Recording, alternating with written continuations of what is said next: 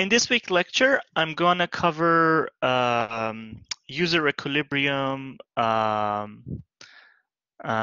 topic, but extending it to a stochastic user equilibrium, where we consider some stochasticity and imperfection of knowledge of the travel times in the network. So if I just do a little bit of refreshment from last week. So last week we covered UE with elastic demand, where we talked about how demand is reactive or elastic to system performance or the minimum travel time. And what we did last week was we revised the formulation of UE and we added this elastic term into it, given a demand function. And then we also went over a modified algorithm of MSA or Frank-Wolf. That it works pretty much like MSA and Frank-Wolf, but the only thing that is added is we load the network, we load the demand given using that demand function that we had. And we also keep track of the demand and in each iteration. And we've gone over an example on the slide and in an Excel sheet. So hopefully that's clear to you. And today I'm going to go over motivation and interpretation of a stochastic user equilibrium. Why do we actually need a stochastic user equilibrium? What does it mean? What does it try to capture? Then I'll talk about route choice models within the context of a stochastic user equilibrium, and then we'll go over some of the formulation. How can we actually formulate a stochastic UE as an optimization? And then we also go over an example and solution algorithm, okay? So about motivation, but why another variant of traffic assignment? I mean, we've already had UE and UE elastic demand. Why do we need and why should we care about UE with a stochastic UE? So if you remember in the UE context, we assumed that users have full knowledge and also perfect knowledge of the traffic conditions in the network to seek the minimum travel time. So what we did assume was we assumed that if anybody wants to go from A to B, the traveler knows exactly what is the travel time on each route in the network. And that's not a very accurate assumption, right? Because we know it's not necessarily true. Not everybody in the network, when we want to leave our origin or home to our going to our destination, we don't necessarily have a perfect knowledge of what's going on in the network. So that's not an exactly correct assumption. In the UE with elastic demand, we still have that assumption that we think users still have a full and perfect knowledge of what's going on in the network in terms of travel times. But we assume that travel demand is actually variable and reacts to how much travel times go up and down. So if the minimum travel time increases, demand will be suppressed. If the minimum travel time goes down, close to 100% of the demand will get into the network and try to get to destinations with whatever mode of travel they're going. But in a stochastic user equilibrium, what we try to do differently is that we assume users make errors in their route choice. So there is some level of randomness in the route choice behavior of users, and because they may not necessarily know the correct or true travel time of different routes, instead of saying travelers will minimize their travel time, we introduce this new notion of perceived travel time. Because again, and that is closer to what happens in reality, because if I want to go from home to work after lockdown is lifted, I don't exactly know how long it takes from my home to UNSW, I just roughly know, right? I don't exactly know whether is it like I don't know, 15 minutes or 20 minutes, 25. Sometimes it's 15 minutes, sometimes it's 20 minutes, right? And but I only have a perception of that travel time. So I think whatever route I take, I believe that I'm going to minimize the perceived travel time rather than the actual travel time. So as I said, users may not know exactly the actual travel time on any link or path. So therefore, the decisions are made based on their perception of the travel time. And this perceived travel time can be represented by a random variable following a specific distribution. So, and that's how we introduce the stochasticity or randomness to the UE problem. In connection with that perceived travel time, we introduce this. We say travel time is now going to be represented by a random variable that follows a specific distribution. So if I want to connect this whole idea to SUE condition. So SUE stands for stochastic user equilibrium. So from now on, I'm going to say SUE interchangeably with the stochastic user equilibrium. What we can say is that SUE conditions are achieved when the proportion of the OD demand going from R to S assigned to a path K is equal to the probability that the route travel time is minimal. Okay, so let me go back to UE first. Let me go back to UE first and see what was UE and then what is SUE. What UE tries to achieve and then what SUE achieves. In UE, we try to achieve a condition, a point that no traveler can unilaterally improve his or her travel time by changing routes, right? And that was equivalent to saying between any specific OD, all the used paths will have exactly the same travel time, right?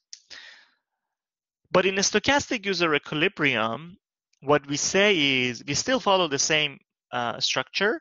We say no traveler can unilaterally improve his or her own perceived travel time by changing a route.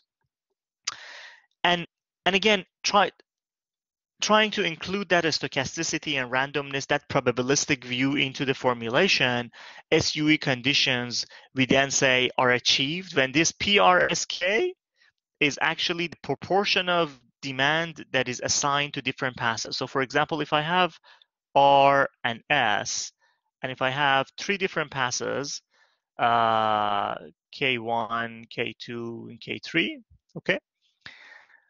A small PRSK, so for example, PRS1, PRS2, and PRS3 represents the proportion, the percentage of the demand that goes from R to S. For example, if I have 100 people going from R to S, and if PRS1 is, let's say, 50%, PRS2 could be 20%, and PRS3 is 30%. Okay?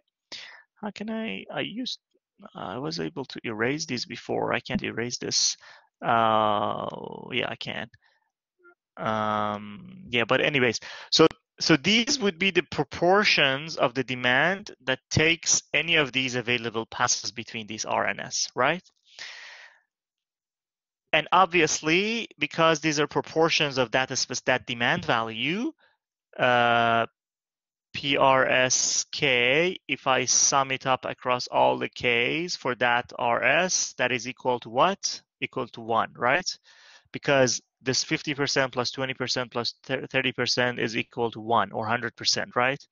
So PRS1 plus PRS2 plus PRS3 in this little example is actually equal to 1 because we want to make sure all the demand actually loads into the network, but proportionally with different fractions, with different proportions into the available paths. But how can we get that proportion? What is that proportion? So how can we know what percentage of that demand goes to path 1, what percentage goes to path 2 and path 3? that's where this probabilistic formulation comes into play, where we say that proportion of the demand that goes to path K going between R and S comes from a probability. So the probability of this capital C is actually the perceived travel time of path K is smaller or equal to the perceived travel time of path L or any other path. So this could be path, this is path K, this is path L, okay, for example.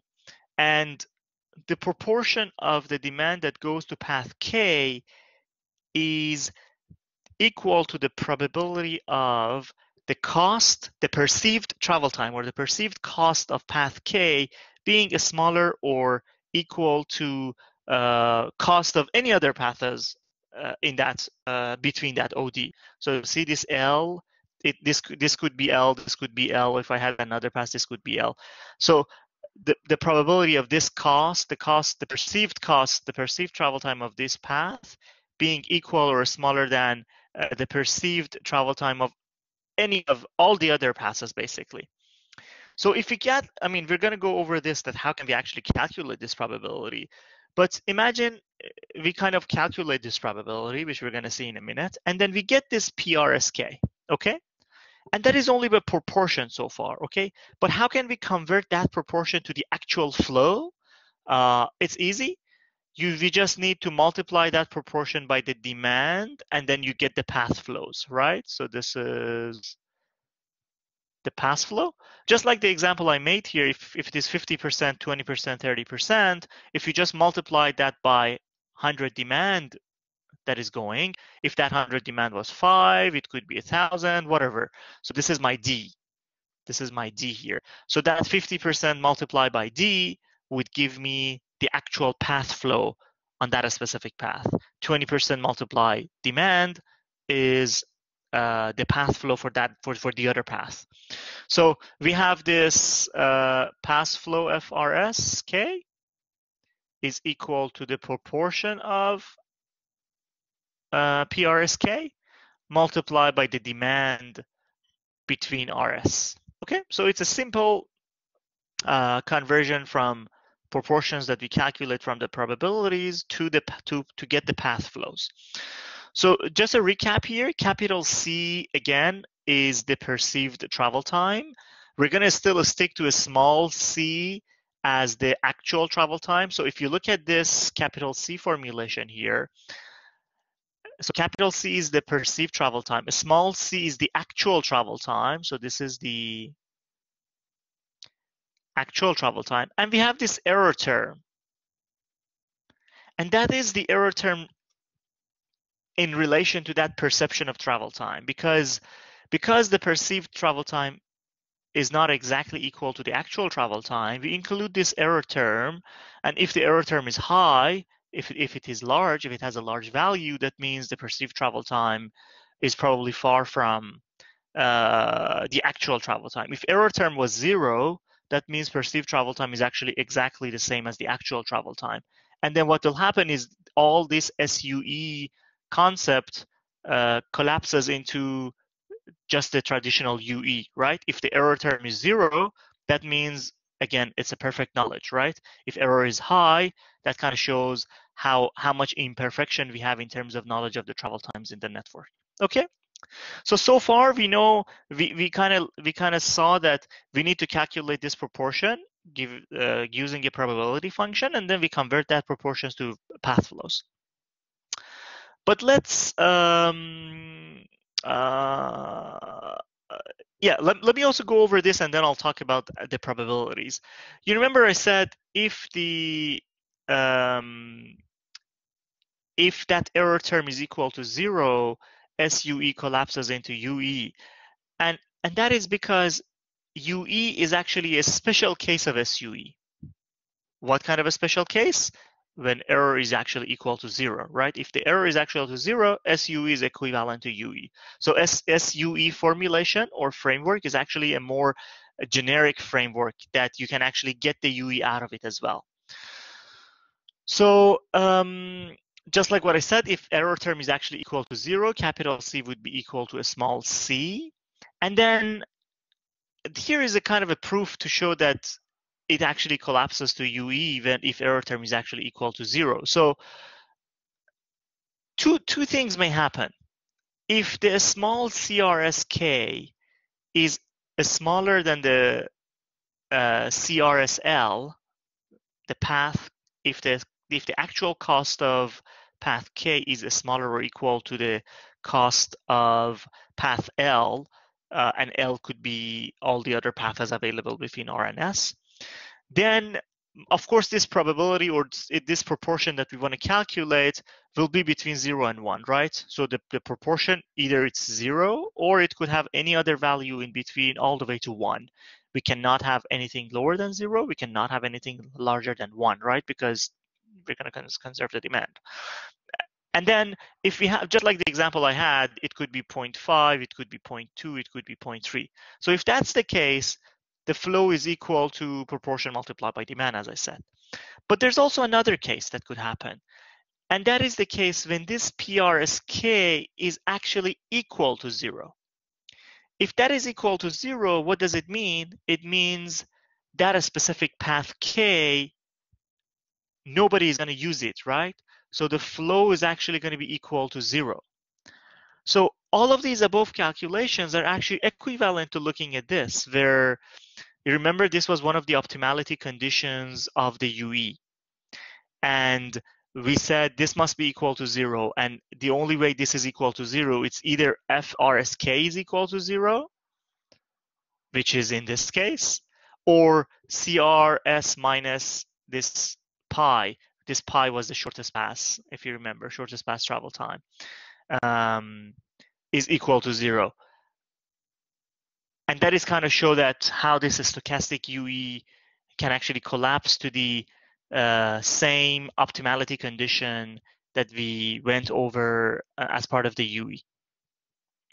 But anyways, that was just a bit of a higher level discussions on how exactly SUE is a general case of a UE and how it can collapse into it. But let me go back to the more practical stuff that I told you we need to calculate these proportions using a probability function, right? And that's where route choice models come into play. There are many different ways of modeling route choice. One theory that is commonly used is called random utility theory, or it is also sometimes called utility maximization.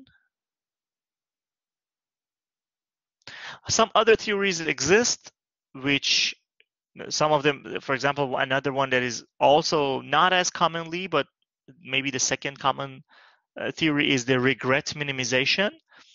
I'm going to briefly touch on that as well. So in random utility theory or utility maximization, what we say is we say in any route, if I have 3 possible routes to take from, all these routes can have a utility value, and I will pick the one that maximizes the utility for me. So if route 1 maximizes its utility, has the maximum utility for me, I will choose that route. If another route has the maximum utility, I'll go after that one.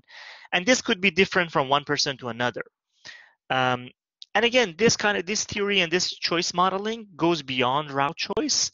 It can actually be applied to anything, any other choice. For example, if you want to buy a new mobile phone, would you choose between Samsung Galaxy versus iPhone? Or Google, what is the new Google Pixel? Pixel was the, or yeah, I think Pixel was the name of the Google phone, right? So would you go after Samsung Galaxy, iPhone, or a Google phone? So you have 3 choices. Which one would you pick? So in your mind, you have a utility for each of these choices.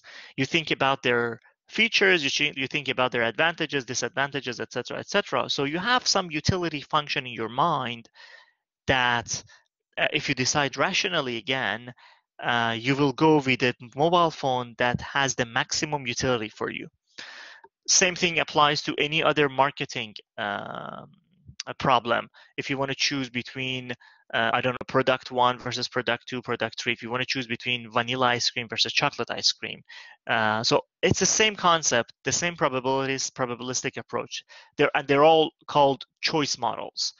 And in this specific case, in the context of traffic assignment, we look at route choice models, okay? Not ice cream choice models or mobile phone choice models. We go after route choice models.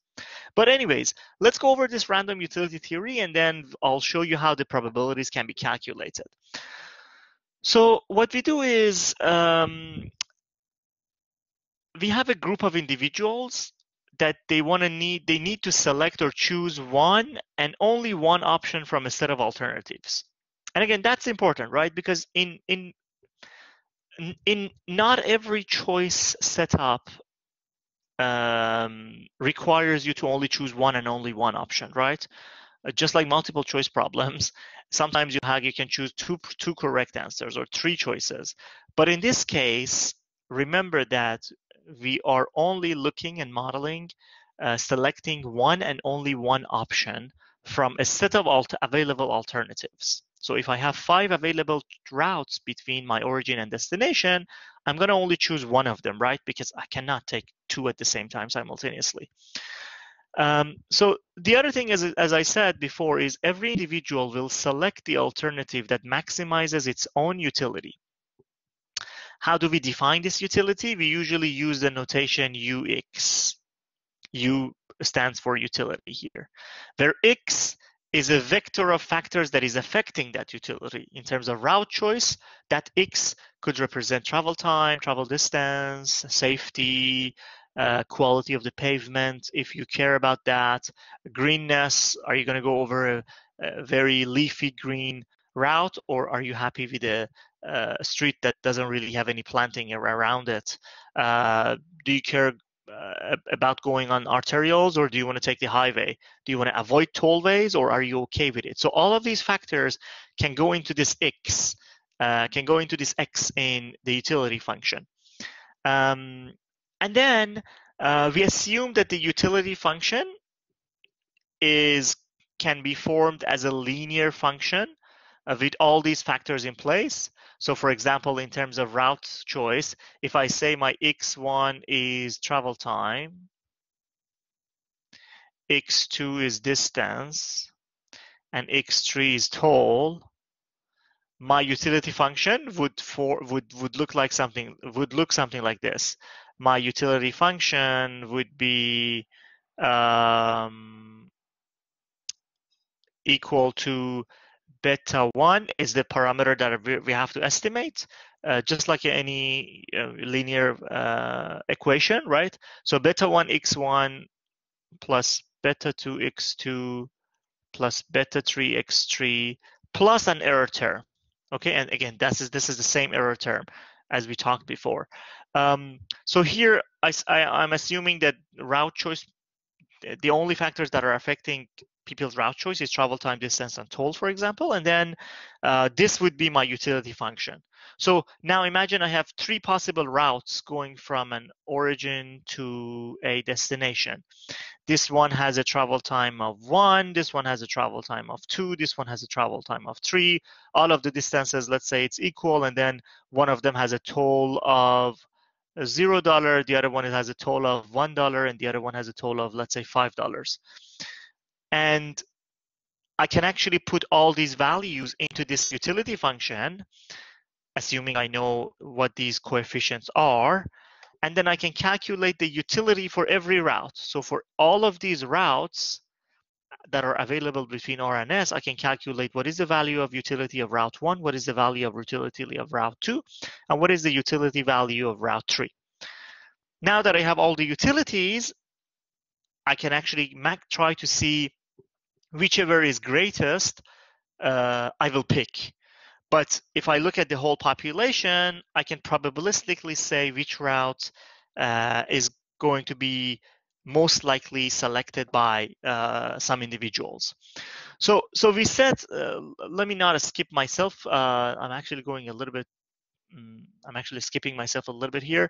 So the utility function we assume that it is a linear form of this with the error term at the end, where beta is the vector of the parameters, as I just talked about, and the error term is the random variable that is used to account for, we usually call it unobserved attributes. So for example, in this example that I had, that I said travel time, distance, and toll are the factors that can form this utility function, but in reality, there might be a lot more factors, right?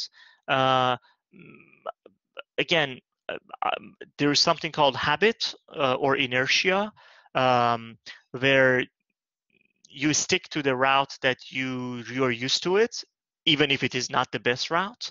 That could be another factor in the model, but I'm not including it. The greenness, the slope, or the number of signals that you have to pass, you have to go through. That could be another factor that can go into the utility function, but I'm not including them. So all of those factors that I'm not including in the utility function can actually go into this error term here. And that's what we call unobserved attributes. So let's have a look. So we define this utility function of ik. I is the individual here, individual, and k is the alternative that I have, or the option, because you can calculate actually the utility for any specific option for any specific person. Then we say the probability that the probability that individual I selects this alternative k is equal to probability of the utility of this alternative k for this specific individual I is greater or equal than the utility of individual I selecting the other alternatives. All the other alternatives are L. The one that is selected is K. So the probability, what is the probability of the utility of K is greater or equal than the utility of all the other alternatives. And obviously, this P, this probability, right? It all depends on this error term, because look at the utility function. Everything is deterministic. The only thing that is random in this function is this error term. So depending on what distribution that error term has, this probability will be different. And that's where the different formulations come into play.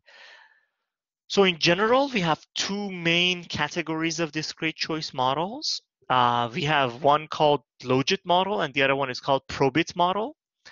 In the logit model, we assume that epsilon is actually following a Gumbel distribution.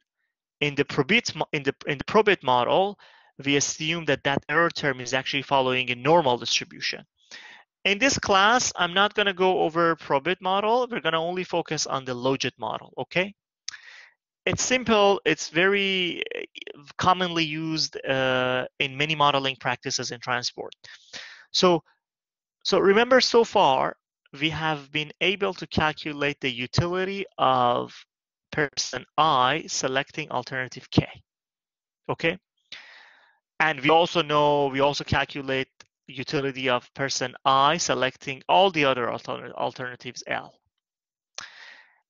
Then how can I calculate the actual probability of I being selected? We use this logit formula. We call this a logit formula, which says the probability of person I selects alternative K is actually equal to the exponential of utility of I selecting K over the summation of exponential of U, utility I, and L, utility of all the other alternatives for individual I. Let me make another example. Let me make an example here. So imagine I have three possible routes going between R and S. And this is route 1, route 2, route 3. Imagine I have a utility function that I can calculate for each route, and I have my U1, U2, and U3 calculated, and each of them could have a value. Now, if I want to calculate the probability of, let me erase this so I have a little bit of white space here too, so I can write on. So if I want to calculate what is the probability of route 1 being selected, probability of route 1 being selected is actually equal to the exponential of utility of route 1 divided by exponential of u1 plus exponential of u2 plus exponential of u3. So in the denominator, I have the summation of the exponential of all the available alternatives, including the one that is selected. Okay, so you see I have u1 in the denominator as well. So I have eu exponential of u1 plus exponential of u2 plus exponential of u3. And on the top, I have exponential of the selected route, eu1. And using this simple formula, I can actually calculate the probability of route 1 being selected. Let me see if I have an example here. Yes, I do have an example, and it is a non-transport example. Great. So have a look at this example. You can choose a drink among 3 alternatives: juice, Coke, and beer. Consider 2 persons, X and Y. Imagine we have 2 different people, want to choose between these 3 different drinks, and somehow we have a utility function, okay? It doesn't matter what the actual function is for what the actual utility function is in this example, because we only care about the value of the utility here, okay? At least in this example. So this table gives us, this is the utility table. This gives us the value of the utilities for each of these choices for every specific individual. So for individual X, juice has a utility value of 4, Coke has a utility value of 4, beer has a utility value of 2. So this would be uxj is equal to 4. That is the utility of j being selected by X. A utility of person X selecting C, utility of person X selecting B, right? And the other one is if the other person Y, if what is the utility of selecting juice for person Y? Y, J, U, Y, C, U, Y, B. Okay, so again, imagine we had a function here that we use to calculate all these values. And this is given to you, okay? At least in this example, this is given.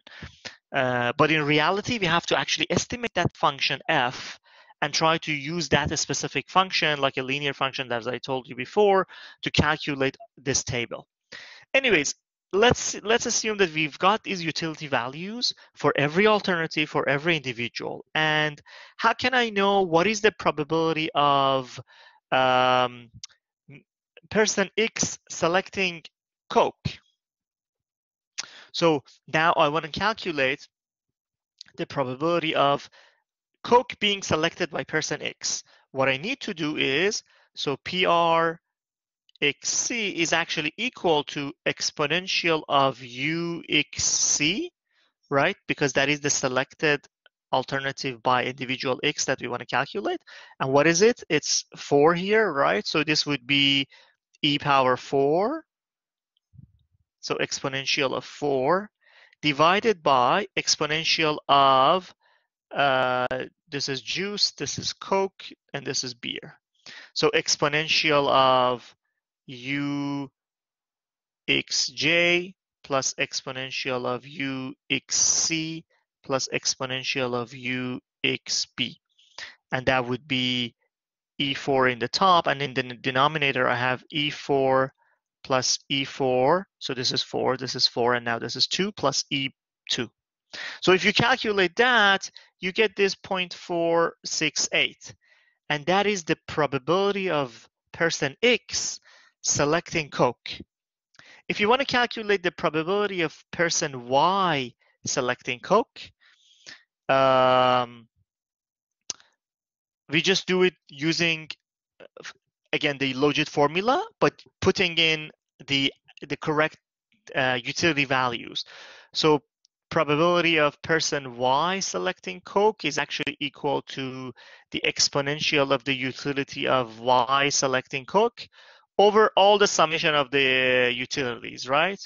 So in this case, it would be exponential of Y selecting Coke, which is 4, and then over exponential of Y selecting juice, exponential of Y selecting Coke, exponential of Y selecting beer. So again, if you put all these numbers into place, you'll see that the probability that person Y selects Coke would be 0.576. And then you can do that for all the other alternatives. So what is the probability of juice being selected by X? What is the probability of beer selecting by Y? So you can apply that to everything. So to all of the available alternatives here. Okay? Because I hope this drink example made it a little bit more clear to you that how an actual choice model works. Again, in that example, in that drink example, we did not deal with the actual utility function, but you were given the value of the utilities for any specific alternative for every individual. But in reality, we need to have a function to use to calculate those values, which again, we're going to see now probably. Yeah, that's actually the slides I'm going to talk about now. Any question before I start? Was it clear? Is it good now? I mean, do you have a good understanding of what a choice model is and how we can use a logit model, a logit formula to calculate the probabilities? Now let's extend that example to an actual route choice. So let's extend the example to an actual route choice where in the route choice, we are interested in aggregated choice. So we're not necessarily interested in individual choices. I don't care if Mr. X or Mrs. Y is taking X and Y because I only care about the link volumes, right? I don't care about who is using which route. I just want to know how many people are actually using X versus Y, how many people are actually using, K versus L, for example. So I want the aggregate choice. So the proportion that we calculated, we talked about before, that PRSK of the demand gives me that aggregated number, right? So if I calculate this PRSK using the logit formula, and if I multiply it by the demand that goes from an origin to destination, I get that actual path flow value that I want, that I'm interested in. I'm not interested to know who is using which route. I want to know what is the total path flow of this specific path that can be translated into link volumes, right? And now let's talk about the utility function in the route choice context. So what we can do here as a simple assumption is we can assume that the utility associated with the route can be defined only based on its perceived travel time. So that means I'm saying URSK is actually a function of CRSK. It's a function of the perception of the travel time. And then I can say, again, you remember we said that utility function, we usually assume it's a linear function. So I say it can be, it's beta CRSK, as simple as that, plus an error term. So my utility function in the route choice can simply be a parameter beta or a variable, not a variable, a coefficient, a coefficient beta multiplied by the perceived travel time plus an error term. And this beta needs to be calibrated and estimated based on some real data.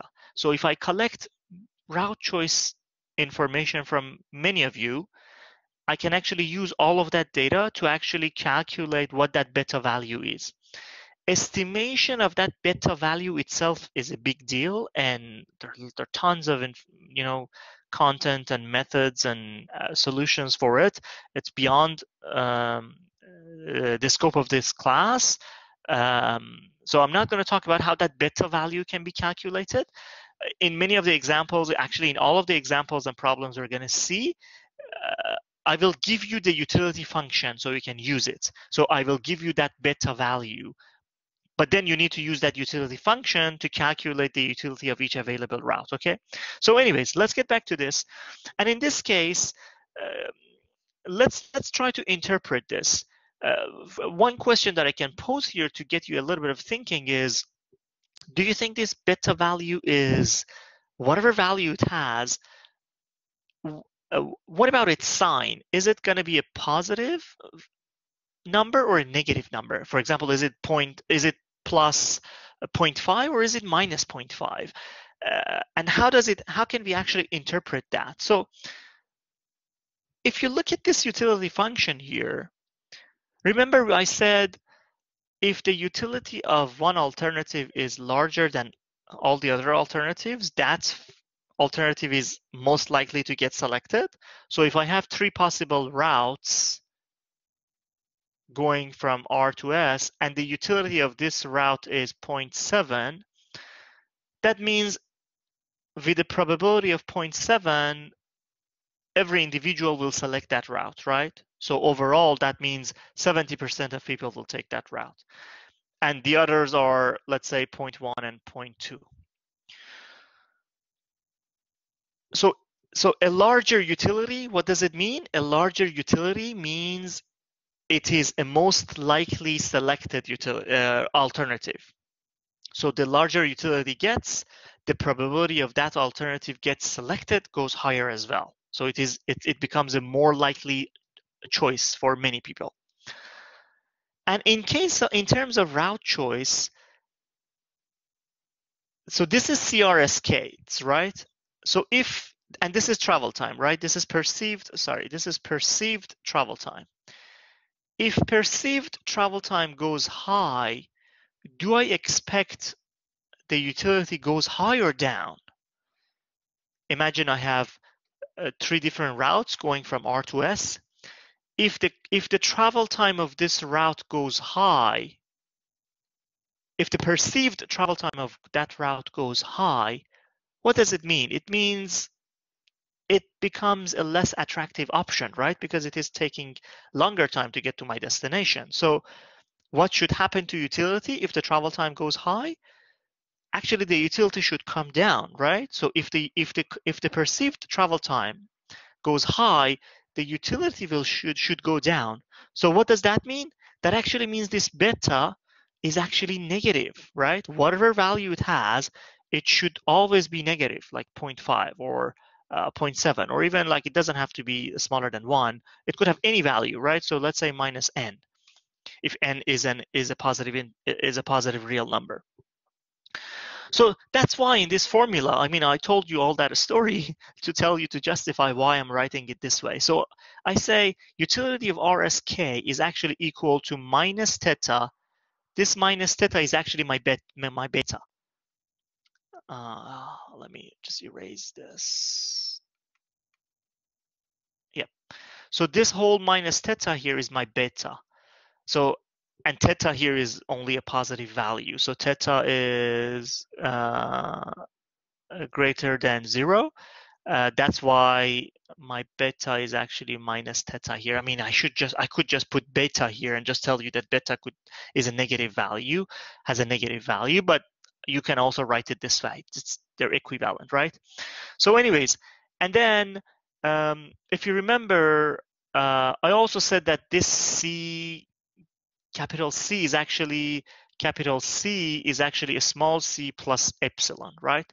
So what happens is I have this capital C plus epsilon inside the parenthesis. So beta, or if instead of beta, I can say minus theta, gets multiplied by C plus epsilon. So it gives me minus theta C minus theta epsilon, right? And I can easily, to be honest, replace this minus theta epsilon with plus another epsilon, right? Like epsilon prime, let's call it, or whatever. So it's still epsilon, right? But still, I'm going to keep it that way because I want to show you later something else. And then if I want to use logit model, what do we assume? We assume this error, whether you call it epsilon prime or just if whether you just go with minus theta epsilon, it's still the error term, right? Is following a Gumbel distribution, and therefore I just use the rest of the equation in the utility function. We call this part the deterministic part of the utility function. The error term is the stochastic part of the utility function. And we use this, I use this deterministic part of the utility function and use the logit formula to calculate the probability or the fraction of, or the proportion of people who are going to use route K, which is basically exponential of the utility of route K, which is minus theta CRSK divided by what? The summation of the exponential of all the other utility functions. So it would be summation of epsilon minus theta CRSL for all the L's, including K itself, okay? So very similar to that drink example, the only thing that is different here is instead of giving you the value of the utilities, I'm giving you the utility function. And the utility function is this function. The deterministic portion of it, it's minus theta multiplied by CRSK. And this CRSK is the actual travel time, right? Yeah.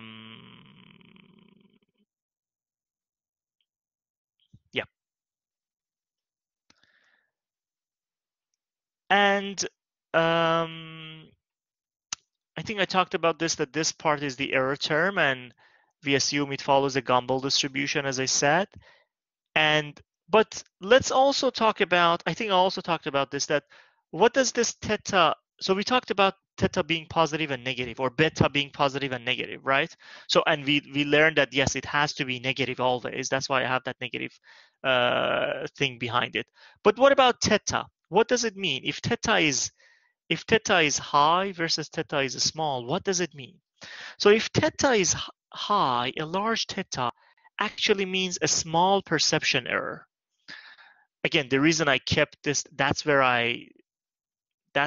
you can see why I kept the error term as minus theta epsilon here, because I wanted to show you this, that I can actually use maybe a capital eta, zeta, or whatever I want to do, whatever notation you want to use here. Let's use a capital epsilon. I don't know. Is this capital epsilon, or my epsilon prime, or whatever, is equal to minus theta epsilon, right? So that actually means the error here is what? Is 1 over theta, this capital epsilon. So if theta is large, that means epsilon goes down. If theta is small, epsilon is large, right? Because it's in the denominator. So that's it's just the interpretation of what that theta actually means. Giving it a large value, what does it mean? Giving it a low value, what does it mean? Okay. Some other remarks on some of the assumptions of the route choice model before we actually go and actually see an example of a route choice model. So if you just bear with me a little bit more, we're going to see an example. Is that error term that we talked about in the utility function, that error term, yes, it follows a Gumbel distribution, but there is another important assumption behind it, and that is called IID assumption, or independent and identically distributed. So this error term is actually independent across alternatives.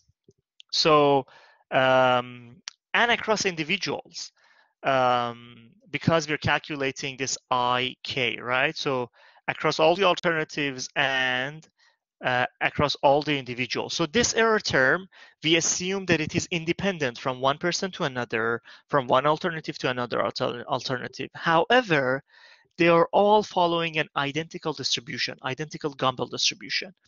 So Look, in reality, we have to assume this IID holds, but in reality, again, it's beyond the scope of the class at why this IID matters and how it is affecting the choice models. But in reality, this IID doesn't necessarily hold because imagine we are a member of a household and you, you want to take one route versus another. Two of you, you're driving with your partner, you're driving with your another member of your household, and you take a specific route, not necessarily because it's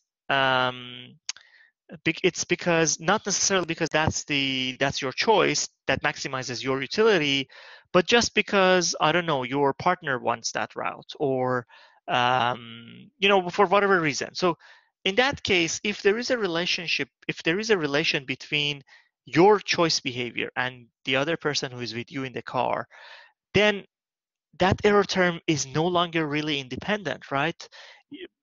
You are affecting each other's choice. So this IID doesn't really hold anymore, right? But anyways, for simplicity in logit modeling, we assume IID holds. There's another issue. Uh, another issue. This is a very significant issue, actually. The route overlap, which two paths may actually share some common links between them. So imagine I want to go from this origin to this destination, okay? I can take this path. This is my path number 1. Or I can take this path. This is my path number 2. So you can see these two paths have a small portion that is shared. This part is shared, or these two passes have this segment, they have an overlapping segment. This is an overlapping segment. And again, there's another assumption in choice modeling, and we call that IIA this time, and that stands for irrelevant and independent alternatives. So this one is called irrelevant and independent alternatives, which says the choices that we have must be independent of each other. But in this case, if I have some overlap between two of my paths, two of my choices, that means IIA does not hold. So this overlap is actually related to IIA. This IIA does not hold in reality. It does not hold in reality, right? But again, sometimes we ignore this, which is not good, not the best practice, but there are also ways of accounting for this overlapping in route choice model. But again, I'm not going to cover that in this course, but just wanted to give you some of the limitations and assumptions and some remarks here that is important. What else I have here? Route choice probabilities are determined based on the travel time only in the example. And just like what I talked about, in this course, we assume the utility function is only a function of the travel time, not any other factor like toll or greenness or whatever. And I think I told you that I'm not going to talk about probit model much in this course, but the reason probit model has been proposed in the literature is because it addresses this IID assumption issue that if IID doesn't hold in logit, probit can come in and help. But one problem with probit model is it is more computationally expensive. And that's why logit is actually more commonly used. But anyways, I mean, this was just a general high-level summary of some of the limitations and assumptions and remarks about the logit model.